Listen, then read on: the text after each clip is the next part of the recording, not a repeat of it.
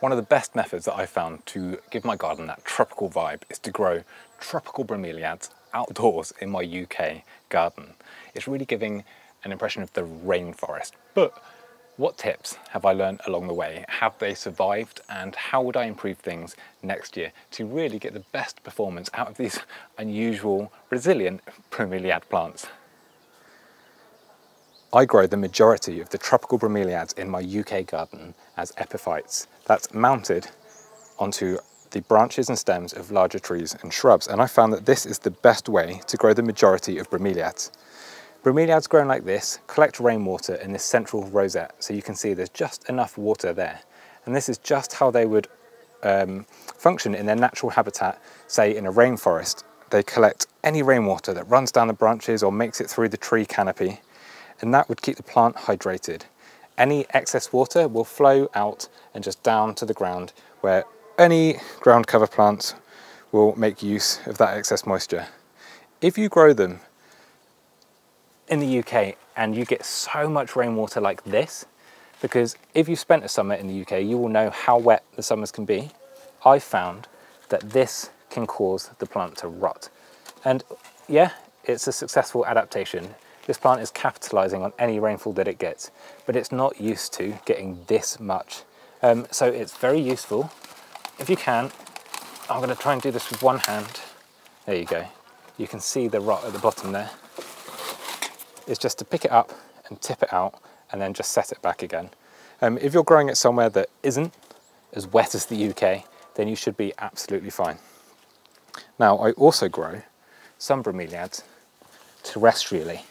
That's to say, potted into growing medium and then just sat as a display in the ground. Now, I found that these are okay provided the medium that you grow them in is really free draining, so that you can see in that pot there is a mix of orchid bark, perlite, and only a tiny bit of soil, and that is fine for them. They're not taking nutrients up from that material. They're capturing kind of leaf litter and things falling into this central rosette and rainwater, and they will happily thrive like that.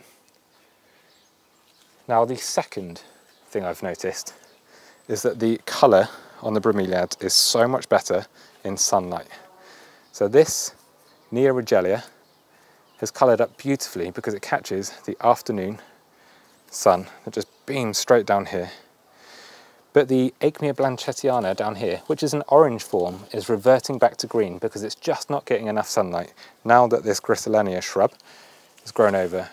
So I'm going to move this out somewhere much sunnier for two reasons. One, it's going to cause that colour, that orange colour, to come back, but it's also going to help it dry out. I do have other bromeliads growing mounted on my roost tree in the centre of the garden. Now, this is both a loss and a win in my tropical style garden this year. This roost tree, which is perfectly happy and healthy on this side, has died on this side. No leaves have emerged from the stem. And it was sort of on its way out last year, so I'm not too worried. But from that, there is a silver lining. That has allowed a lot more sunlight to shine down onto these Neoregelia bromeliads, and they have coloured up so well. Look how bold that the purple banding is on these. It's fantastic, and they are producing pups, offsets. So I'm going to have lots of these plants to propagate from, and it just proves to me that yes, they will survive in partial shade, but they do seem much, much, much happier in full sun, so long as you can give them enough water. You don't want that central rosette to dry out. And believe it or not, there was a period this year in the UK where it didn't rain for quite a bit of time, and I had to water just in the centre there, and it kept them happy. But these are looking fantastic, and they look great as the evening sun shines through the garden here and it just illuminates them. And having something like this growing in a canopy just really elevates the look of a tropical style garden, especially somewhere in the UK where people just don't expect to see something like this. Look at this one here, another Neoregelia. This one is Antigone, and it's so happy that this has produced two offsets this one summer season, and there is another shoot just emerging there.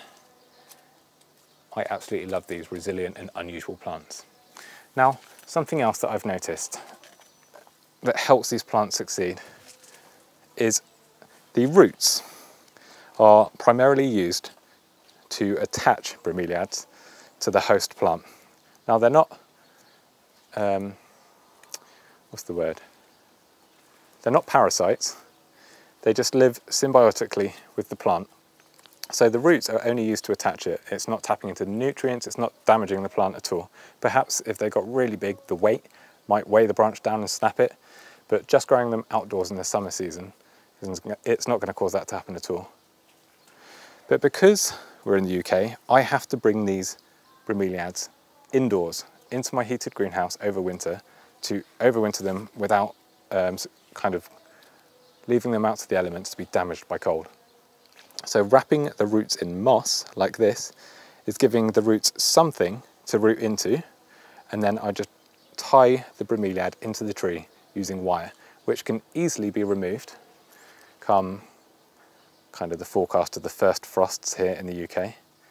And then all of the roots, or the majority of the roots, will be inside of that root ball, and they will come with the plant when I move it into the greenhouse for winter. So it's causing as little movement stress as possible, although I'm sure these plants would shrug off that stress really, really easily. Now these are overwintered in my greenhouse at about 4 to 5 degrees, and they've taken that and come through really well.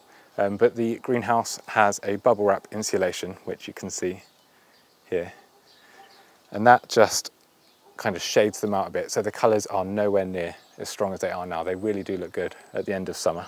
So would I recommend that you have a go at growing bromeliads like this in your own tropical style garden here in the UK or somewhere else that isn't necessarily tropical? Yes. These bromeliads really elevate the space. People don't expect it, and you get so many different shapes and sizes and bright colours. And although they don't have flowers that are necessarily that beneficial to native wildlife, wildlife has found a way to live in harmony with some of the weird plants in my tropical style garden here in the UK. Now, slugs and snails hide inside that rosette that is really good at capturing rainwater, and because it's so moist, they are perfectly happy there in periods of drought. Now, although slugs and snails might not always be a gardener's best friend, they do attract predators like birds, hedgehogs, frogs and toads, which we all love to see in our garden, and it's all part of having that healthy ecosystem. And I've also seen birds before come and perch here and drink that water out of the central rosette during periods of drought. So it's actually helped kind of prop up the wildlife in its own way. I think plants and wildlife, they'll find a way. So many plants that we see out and about in the UK just aren't UK native, but they've established here and they've become sort of a staple for native wildlife. So I think in our own patch of paradise, each plant will do its bit for some of the wildlife. So yeah, I would definitely recommend growing bromeliads like this if you've got the space. Or to be fair, something like this is fantastic because you don't even need that much space. Just a couple of twigs and branches and you can tie these plants into it. Now I'd recommend you try something like Regelia, which is what most of the ones I've shown you in today's video are, because they stay small, they produce offsets readily so that you can propagate these plants, and they come in such a huge array of colours. So you'll find one to suit any taste. Now hopefully you've enjoyed this video.